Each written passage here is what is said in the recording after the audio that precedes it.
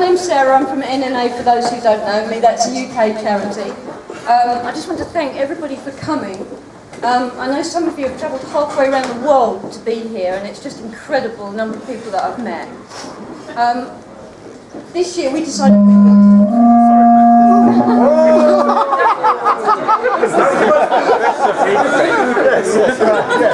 That's a rumbling stomach.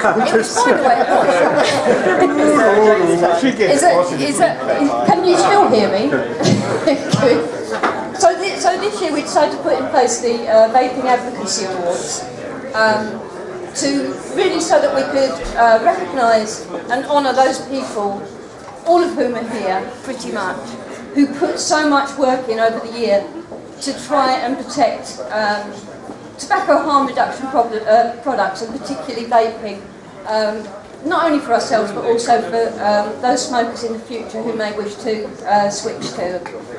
So what we did, because obviously we wanted to honour the consumers, we also wanted to honour those people who, through their professional work, have done so much in the cause of promoting tobacco harm reduction. So there's actually 2 awards, one for a consumer advocate and one for a professional advocate.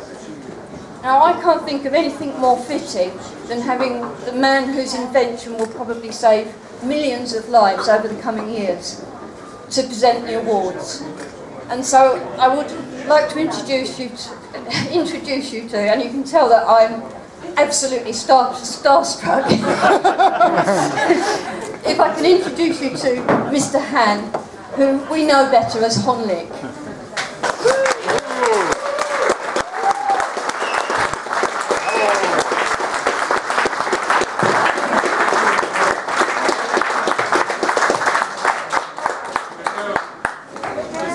我非常荣幸，今天能够跟大家共聚一堂。我的发明呢，能够得到各位女士和先生的推崇和喜爱，这是我的成就。Good evening, ladies and gentlemen.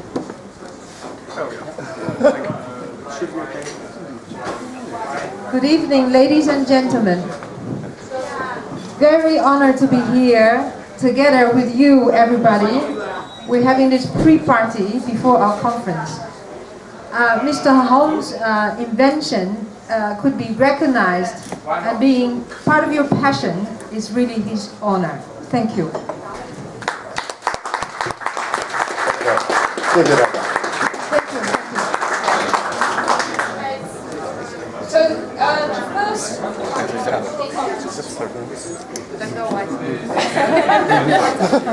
Thank you. The first award. Sorry. Okay. Is that better? The first award is for the professional advocate.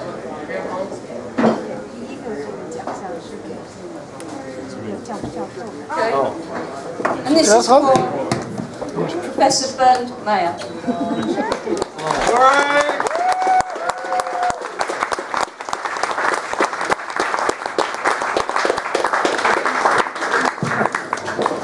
Thank you very much. Sorry, I thought about giving a speech, but I don't think it's really necessary to explain to this bunch of people here the benefits of electronic cigarettes. Actually, I got in touch with his product as soon as I think I was the first person outside of China who got in touch with an electronic cigarette. It was in 2005. When I had this first thing. I was a heavy smoker, about 2 packs a day, and I tried it once, and I was convinced. And I started to write reports on this Rursus product. It was just imported from China, so the birth of the electronic cigarettes out of China was in Austria, in Styria, in Leoben, near Leoben. This was the real birth. All what you are doing here, I was at the beginning. And I write reports, I was enthusiastic. I said, okay, within 15 years, this was in 2005, there's still a chance. Within 15 years, tobacco smoking will be wiped out, will be gone, because of the electronic cigarettes, because there's no need to smoke anymore.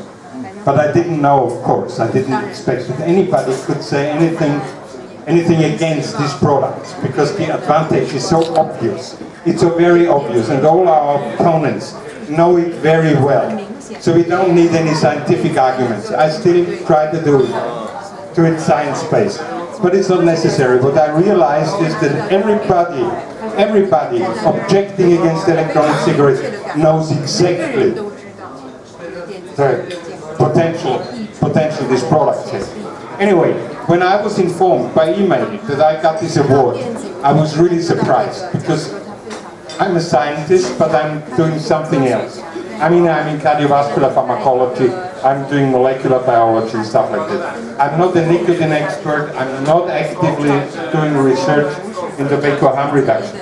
There are others, there are many scientists outside. I see 1 or 2 or 3 here around. So they would much more deserve it. I don't know why I got this award, no idea. I think this is a decision of the community, because I'm probably the only one in the German-speaking area, and the German community was pretty active in the decision. Anyway, the damage is done. I got the award, and all I can do is to thank the jury or the judges or whoever decided that on behalf of the real scientists, the ones who are doing active research. I see Konstantinos just in front of me. We're doing active research in favor of electronic cigarettes, who are publishing papers. I have only one single paper on nicotine, and that's this bloody stupid reading those. Anything else is done by others. Anyway, I thank the jury. I don't want to keep you from drinking your beer or vodka or whatever you have, and it's a real pleasure to be here. Thank you very much.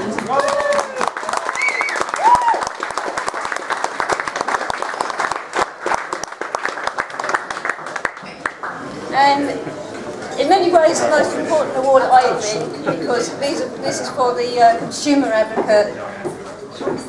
I know you're all aware how much work is involved in advocating as a consumer and what a thankless task it is. And so the second award goes to Jens Mellin, who unfortunately can't be with us tonight, and so Hans Holy is here to accept the award on his behalf.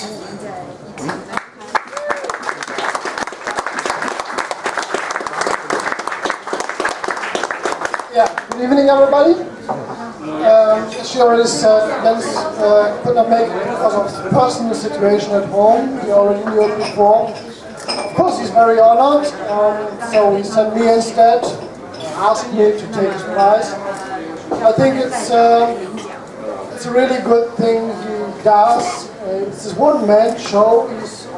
His ability to put complicated things into very few sentences and to explain them very easy. He achieved that even a German court based its decision on his blog, which is a wonderful thing because they decided that the e-cigarette is a consumer's product, not a tobacco product or a medicinal product, but a consumer's product. So I think he really deserves it because he makes a wonderful job for the people in Germany. He asked me also to forward a few words from him to you, and just read it from me, if you allow. Short and simple. Electronic cigarettes do not contain tobacco and involve no combustion. Of course, everybody knows it here. And this was the result of a 5-minute internet search after he accidentally came into contact with a strange-looking ball-paint, pen-looking device 3.5 years ago. He found this information in the paper Electronic Cigarettes as a Harm Reduction Strategy for Tobacco Control, a step forward or a repeat of past mistakes, from Zachary Kahn and Michael Siegel. And this was the end of his smoking career, and he's simultaneously the beginning of a still ongoing voyage through the abysses of public health. Jens smoked about 75 cigarettes a day, and was able to switch to e-cigarette from one day to the next. 25 years of smoking, countless attempts to stop it. Most of them cold turkey, some with medicinal products, but all of them unsuccessful. Shortly after he had switched to e-cigarettes, two different things occurred simultaneously. First, his smoker's cup disappeared, breathing, sense of taste, and sense of smell improved. Second, the launch of a campaign against e-cigarettes full of dishonesty, cherry-picking and scaremongering. In the end, the combination of these two circumstances led him to the decision. First, to advocate for e-cigarettes, to gather any information available, to write to scientists, newspapers and politicians, at least to explain and publish these often difficult, understandable data in his blog, Between and Behind the Lines of the Tobacco, Pharma and Health Lobby. So, he would say, looking at the Vaping Advocate of the Year award, it seemed that I've reached a few people. His hope for the future is that he can reach even more people, that we all together can reach more people with the truth. Thank you very much.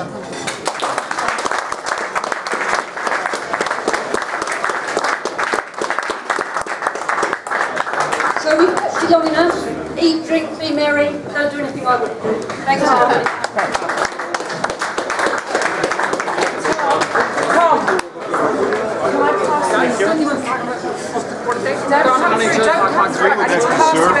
I don't know why. I don't